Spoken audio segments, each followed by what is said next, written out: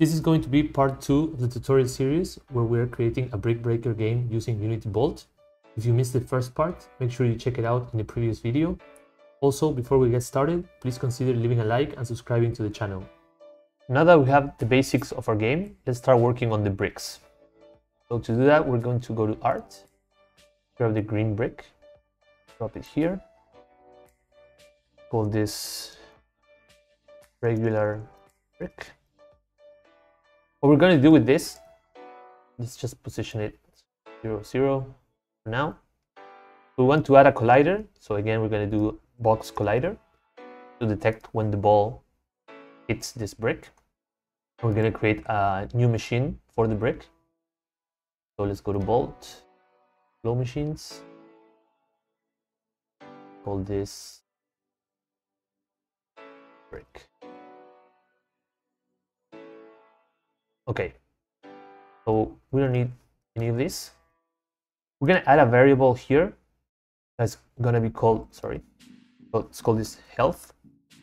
You're gonna see why in a minute. And we're gonna actually start this in 1. So this is how many hits the brick needs to take. So if we go back to our flow chart, we're gonna create an on collision enter 2D. So every time something hits us, it's only going to be the ball, so we don't need to actually check for a tag. So what we're going to do is to actually set variable. So we're going to change the health variable. We're going to decrease it by 1. So to decrease it by 1, we actually need to first get it. So get variable. So we get the current health. We add -1, so add -1, and this is what we're going to actually set as our health. So if we have 1 and the ball hits us, we take that 1, we subtract 1, we're at 0, and that's what we set as our health. And now we check. So let's do a branch. What do we check here? If our health it's it's less or equal to 1. So we can actually position here a little bit, do this. So we can actually use this one as well. So we're gonna do less or equal. We're gonna check if our health is less or equals to 0. This is what we're going to use in our branch. And if this is true, we're gonna destroy. We're gonna call destroy. Okay, and the object needs to be ourselves. So we're gonna go call game object, game object, and this is get, game object get, perfect. So we start with 1 health, the ball collides with us, we take that 1, we subtract 1, so we're at 0, and then we check.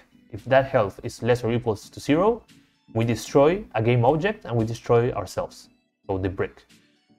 So let's make sure that this works.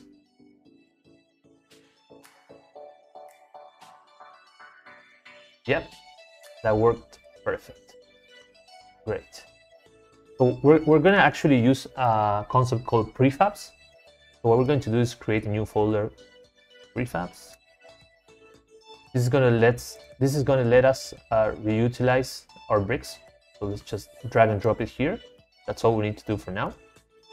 We're going to duplicate this and we're going to call this strong brick. Move it to the side. We're going to change the color, so we're going to use the purple one. So what we want to do here is we want to start with this brick.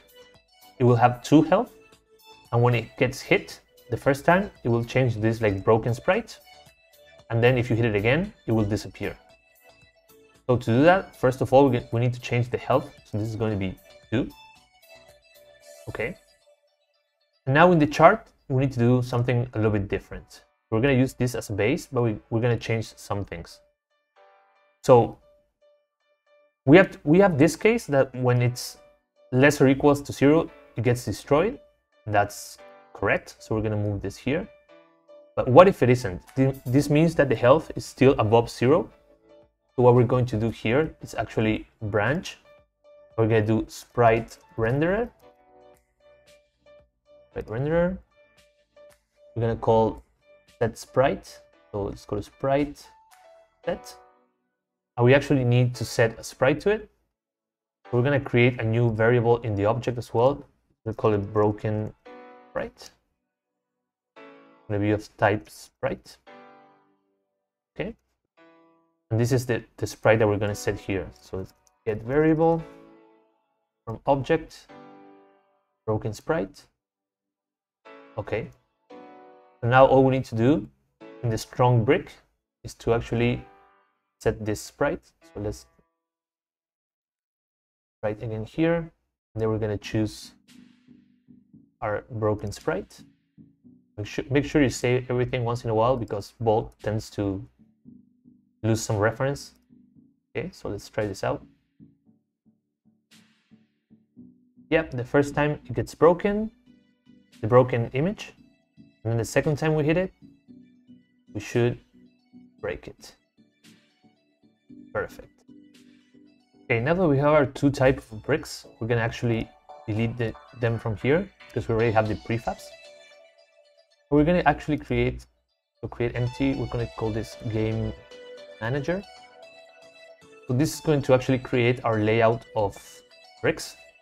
So let's create a Bolt flow machine. Call this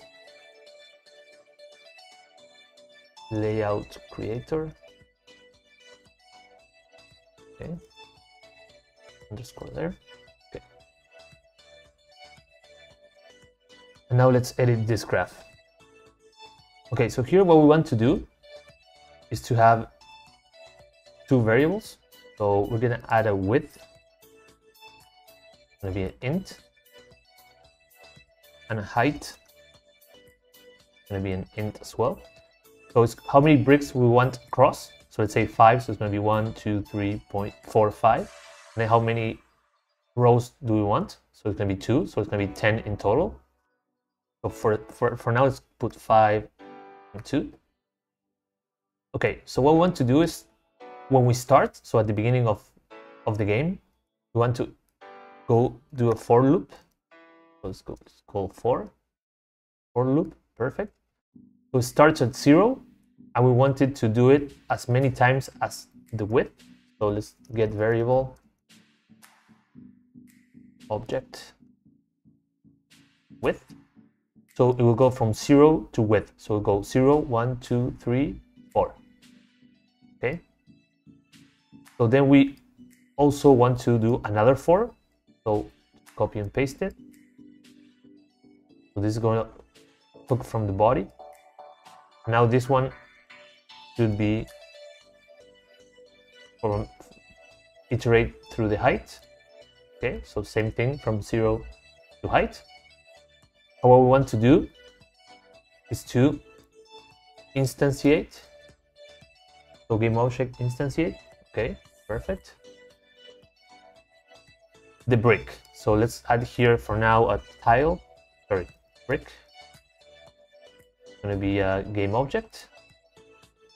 So the prefab that we're going to use is get variable object brick. And the parent, we want it to be the child of this game object. So we're actually going to do a game object get self. Okay, let's see how this works out. So we have 5, 2, and brick. We're going to actually put the regular brick for now. Okay, let's see what happens. We can see the bricks are getting instantiated, but they're all in the same position because we're not positioning them correctly. So let's do that now. Open up the flow chart again. Go to full screen. So after we instantiate it, we want to actually set the local position. So local position set. Okay. We want to set the position of this object, the one we just instantiated. And the position is going to be, we're going to create a new vector 3 or vector 2 actually. So to be able to be rows and columns, we need to do a little bit of math here. So we need to actually take the index of the width. We're going to multiply it. I'm going to do 4.5 here. It's just a separation. You can play with these values as you want. This is going to be the x. And then the y is going to be this index multiplied by 2. So we're going to hook this here. So let's see how this looks now. Okay, that looks good. Now we just need to play around where we want this to be. So for it to show, we need to set it to 0 and position it. So let's do -9, 15, 0. Just remove play. So -9, 15, 0. If we press play now, yep, we can see our bricks, and we can actually play this, and they will be destroyed one at a time. Okay, that looks pretty good. Now, for our level, we don't want all of the bricks to be the same. So let's change that right now. So instead of having only one brick, we're gonna remove this variable. We're gonna add bricks. And this is gonna be a list of game objects. Okay. And we're gonna have as many values as we need. So if we have 5 times 2, we need 10 bricks here. So 3, 4, 5, 7, 8, 9, 10. Okay, if I'm not mistaken, that's correct. And so we're gonna assign these bricks. So we're gonna have 2 regulars, strong 1, 3 regulars, and then the top part is gonna be strong 1. So now if we go back to our flowchart for the game manager, this is not a single brick, so we need to actually figure out which prefab we want to instantiate in this position. So we're gonna actually get rid of this. This is gonna be bricks now. This is a list.